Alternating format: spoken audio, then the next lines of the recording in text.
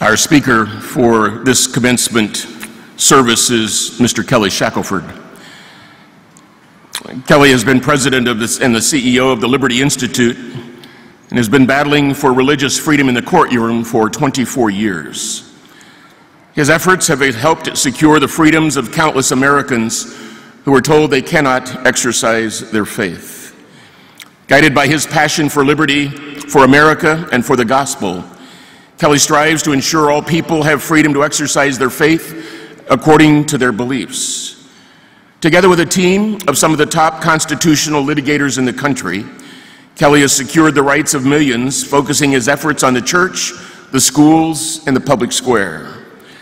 He has argued in front of the United States Supreme Court, testified before the U.S. House and the U.S. Senate, has won 3 landmark religious liberties cases in the last 5 years alone, and was named one of the greatest 25 Texas lawyers of the past quarter century by the Texas Lawyers Lead publication.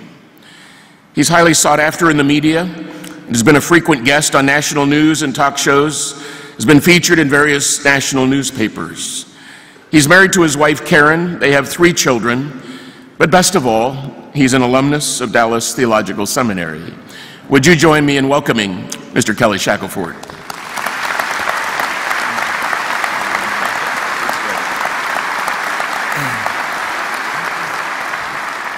Thank you, President Bailey, for a gracious introduction. The group I lead, Liberty Institute, is the largest legal organization in the country that focuses exclusively on religious liberty in America.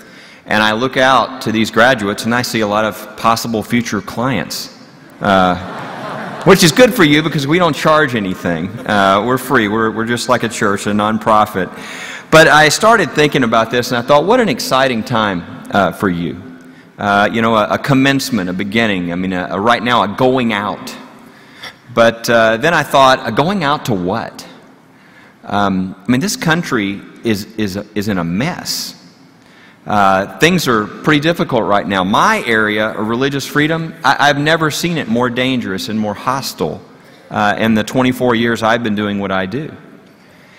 And you've probably, you know, as I click through just some of the things you've seen probably recently, just this week, I mean, what were we doing this week? We were fighting, I mean, this is not a rumor, this was in writing from the Pentagon, threatening our soldiers with court-martial if they shared their faith. Now, they have begun to back off that. The last statement they gave was that, well, sharing your faith is okay, but proselytization is a violation. Now, I don't know the difference between the two of those, and I don't think anybody else does, but that's happening. We've got the HHS mandate on the Affordable Health Care Act, where literally religious institutions across the country are being ordered by the federal government to specifically violate their faith. That has never happened in this country. There are over 60 lawsuits right now to challenge that. We have a number of those, and they're growing daily. Bibles were actually banned in Walter Reed Hospital from families bringing Bibles to their own family members who were wounded soldiers before it was uncovered. We have, you probably saw a whole classroom of kids in a college were told to take out a sheet of paper, to write Jesus on the paper, to put it on the ground, and then were ordered to stomp on Jesus. And when one kid wouldn't do it, he was actually not only thrown out of class, but suspended and charges were brought against him in front of the student council. We've got 24 years ago when I started doing this, the idea of representing a church, I would have laughed at you. I would have said, we don't have to represent churches in this country. I mean, this is the United States of America. Now, every week we get a new church that we have to represent, that just wants to be a church, that wants to feed the homeless, that wants to do what churches do. And probably the best example I can give you is about 1.5 years ago, I saw something I never thought I would see in my lifetime. And that is, I was at the U.S. Supreme Court sitting in the front row when the Solicitor General's Office of the United States of America, which is the highest office in the country that represents the President and the federal government, got up and said to the justices that the federal government had the power, if it so desired, to tell churches and synagogues who their pastors and rabbis could be, and that the religion clauses of the First Amendment offered no protection. There was a gasp in the audience, and fortunately the justices rejected that argument. But it tells you something about how far things have gone that the federal government is even making such an argument. And so as I look at the country and where things are going, our country needs help. Our world needs help. And so you're asking, I'm sure, what every good Christian asks, which is, how can I make a difference in this world? And what is God calling me to do? And as I thought over this, for this talk, I thought about people in the 25 years I've been doing this. I thought about people who have been successful in ministry and people who haven't. And I thought, what are the requirements? What are the things, the real things that are the key? So I want to focus on those two things with you in the short time I have today. And I really think the requirements, if you're really going to be a Christian leader of influence, are twofold. Number one, live out of your gifts. You know, a lot of people, a lot of Christians talk about wanting to know God's will for their life. But the most dramatic, specific, pinpointed will for your life is how He created you. What do you do really well? What comes easy to you? What do people look at you and say, wow, you're good at that? And you go, that? Well, that's easy. This is a large group of people. You're all graduating from seminary, but you're a very different group of gifted people. And God created you specifically with those gifts and wants you to use them. Now, my story, I guess I'd go back to senior in high school. I knew I had gifts in analytical thinking and speaking. And I thought, well, I either need to be a pastor or a lawyer. And people said, isn't that a God or Satan choice? And, you know, I talked to my youth minister, and he said, you know what, if you're called to be a pastor, certainly that's a wonderful calling. But I will say this, we do have a lot of Christian pastors, and we sure could use some more Christian lawyers. And as I prayed and really sought my heart, I really felt more called to law. And I went to law school not too far from here, down at Baylor. And if you looked at my intelligence scores and my grades, I should have been an average law student. But my heart was still for ministry. So as I was at law school, instead of spending all my time studying like everybody else, I spent a lot of my time leading the discipleship group for the college students at my church. Not a great plan, by the way. But yet, when the grades were coming back, I was making all the high grades. And it was God's way to show me, I want you to use this. And I got out, I clerked for a federal judge. You do that for a year. And when you do that, you sort of research, write opinions, work for the judge. And when you're finished with that year, all the big law firms make you offers because you know how it works behind the scenes. You know how the system works, what influences, what doesn't. And I had all these nice offers, and I remember sitting in my office and thinking, I just think I would suffocate if I went and did the regular law thing because I'm not called to do that. I thought, well, what do you want to do? And I thought, well, I think the Lord showed me I'm supposed to use my legal skills, so I'd like to work on cases. I'd like to help pastors and churches and religious freedom and our founding principles, and I'd even like to go to seminary if I could. And I laughed because there was no paying job like that in the United States of America. And 2 weeks later, two guys called me that I'd never met. They were partners in major law firms, and they said, look, we started donating our time for religious freedom. And we're now getting so many calls that it's hurting our ability to make a living. And we were wondering, would you be willing to come on, work on cases, help pastors and churches and religious freedom, and you could even go to seminary part-time if you want to? Now, being an immature, mid-20s guy, I said, let me pray about it, like that wasn't an answer to prayer. The next day I said yes, and that's how I started. And I don't know, not too many years later, I was standing at the U.S. Supreme Court arguing a significant First Amendment case. And if you've never felt, and I hope you will if you haven't, all of your gifts in play in a situation with a lot of hard work and a lot of prayer and the Holy Spirit pouring through you, you've never felt what you were created to do. And I'll never forget walking out of that courtroom, and you go down the steps, and at the bottom of the steps is a cache of microphones. And as I was walking out, my wife turned to me and said, this is what you were born to do. And I would have missed that if I would have listened to what people told me. Oh, don't do that. You're not going to make a lot of money doing that. Oh, that's a dark area. Don't go into that. That's not as prestigious. So when you hear those voices, I say, that's a fool's errand. Don't believe that prestige is where you should go, or where people tell you is where you should go. Live out of God's design for you, how He created you, how He specifically communicated His will through you. Don't spit into the wind through life. Walk with the flow of the wind and be what God created you to be. But even if you live out of your gifts, you still won't have any impact if you don't do the second thing, which is have courage. Courage is kind of the tipping point for everything.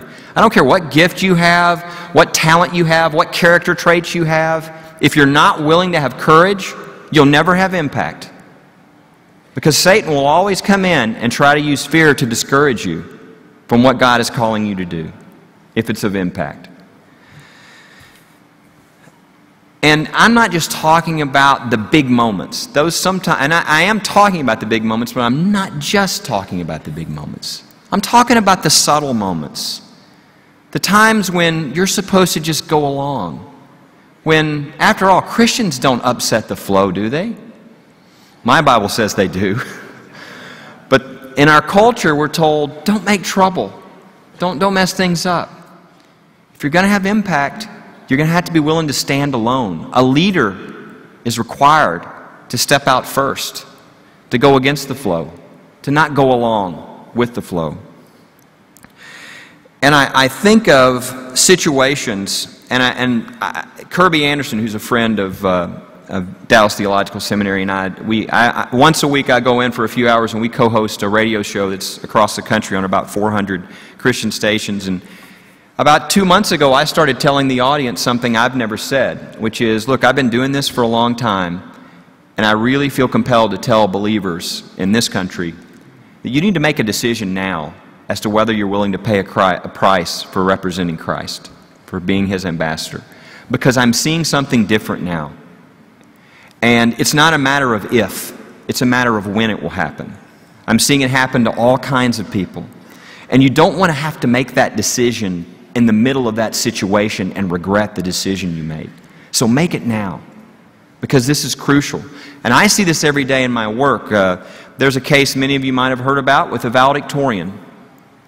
What happened is we came into the office and I saw a copy of an order from a federal judge that said that any student who mentioned prayer or God at the graduation ceremony will violate my order, and I will enforce my order by, quote, incarceration. Literally threaten kids with jail if they mention God or prayer in the graduation ceremony. Well, we sat in our office, and when we saw this, we said, well, this is outrageous. We've got to get this overturned. This can't become precedent.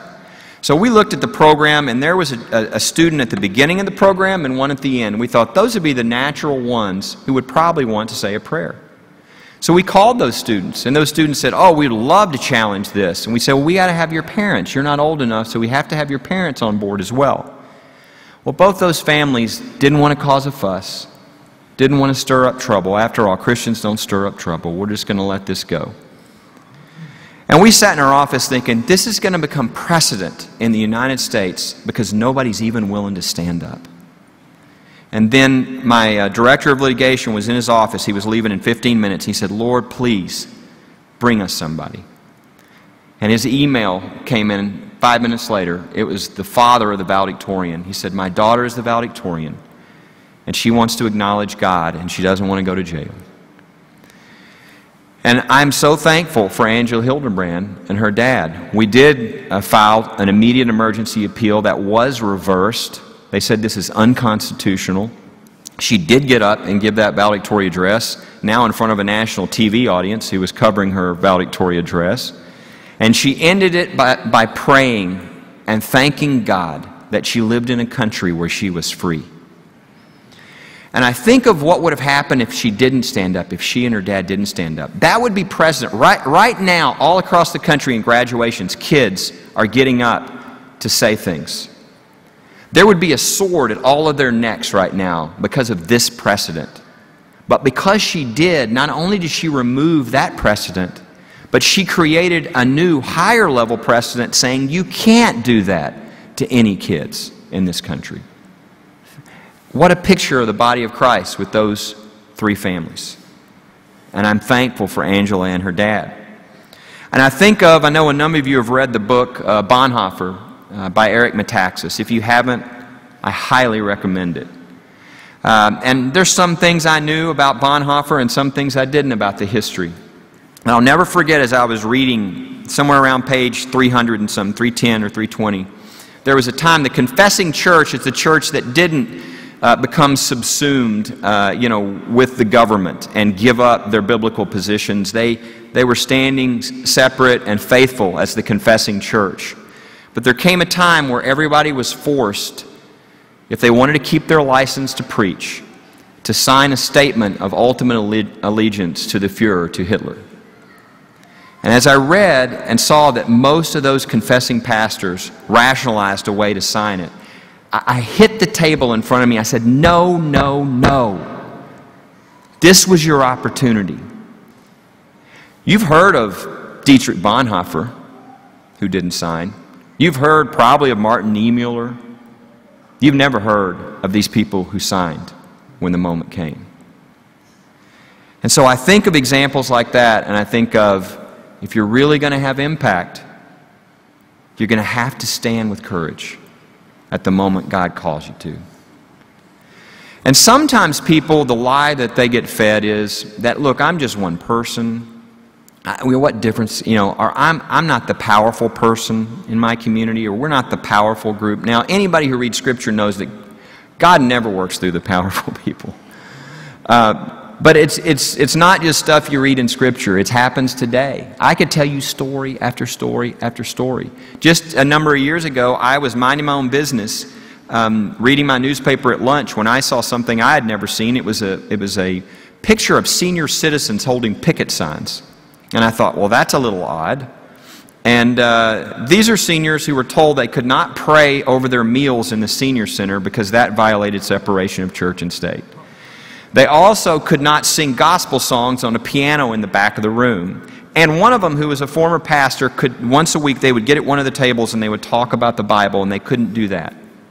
So there was a young attorney who had just started with us, fresh out of the military, and I went and I put the newspaper down in front of him and I said, let's see if we can help these people. And before I could finish my sentence, he was basically peeling out of the parking lot on his way to the senior center. And they said, look, we're the has-beens, we're the nobodies, we don't have any power in this town. We never thought anybody would help us, much less lawyers for free. They said, but we just had to do something. So this young attorney comes back to the office and he says to me, this city doesn't deserve to be warned, they should be destroyed. And I said, no, we're a Christian organization. We're going to send them a letter, tell them there's this thing, the Constitution, they really ought to read it. And if God wants them to fight, then that'll be God's will, but we're going to try to get this rectified. Well, their answer was, you're going to have to sue us. And we said, okay. And we held a press conference, and I had all the seniors behind me at the press conference. And at the end of the press conference, I did something I'm sure that the media experts would tell you never to do, but if you feel led by the Holy Spirit, you just do it. And so I said, does anybody want to say anything? Well, at the end of the line is Barney Clark. Barney has a cowboy hat, a bolo tie, a western suit, which is his only suit, and cowboy boots. And he walks up to the microphone and he says, I fought in World War II for these freedoms, and I ain't going into the corner to pray. If they want to arrest me, fine. Long as it says what I was arrested for praying. He turns around and walks in the back of the room.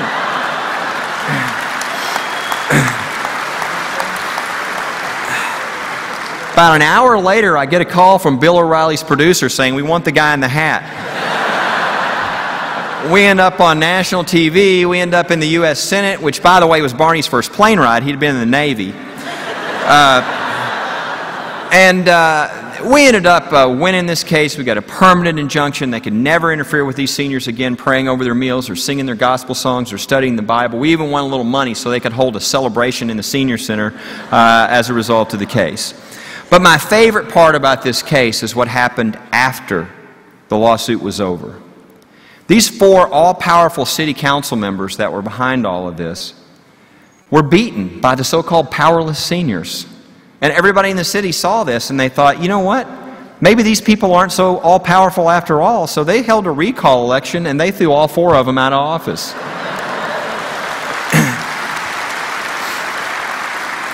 And about a year ago, I got a postcard from one of the seniors because she wanted me to know that she was now one of the new city council members. So I just reiterate this, it's a lie that one person can't make a difference. It's almost always the one person. It's almost always the small groups, and that's how God loves to work. I just encourage you, and I think of my youngest son. He's 13 now. Pretty tenacious little kid, though.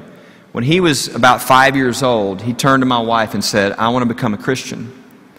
And she said to him, "Do you really understand?" And he said, "Yes, if everybody else died in the family, they have Jesus in their heart, they would be Christians, but I don't." And he then began to do this incredible exposition of the gospel to my wife. And they were talking, and he said, "When do I have the surgery?" And they were missing each other, and he finally grabs my wife by the shirt and said, "When do I have Dad's surgery?" I've had open heart surgery, and he's seen my scar up my chest. And he thought when he made a decision to accept Jesus Christ that they were going to have to saw his chest open and put Jesus into his chest. And he said yes. I think that's what God is looking for from us. That kind of a childlike faith and commitment to him. To live out whatever situation is going to come your way. And look, things are pretty dark out there right now. They're dark in the world. They're getting darker in the United States. But what a privilege to represent Christ when it really means something. When the lightness is going to show up a lot more in the dark.